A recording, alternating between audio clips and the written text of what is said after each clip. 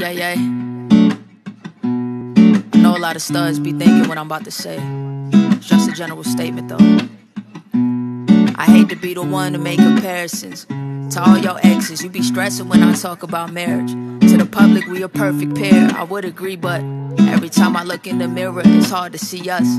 Cause I am not a man, so that makes me insecure. And even though you love me, it was him before. I wonder if my body meets your standards. Am I fit? Do you like it when I give you head, or you just want some dick?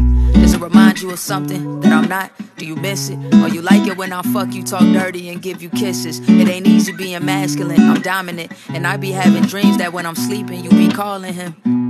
See, I know I'm your first, so it's a little confusing. You even told your family, did I ruin any plans you had by choosing? I know you like me like music, but am I worth it?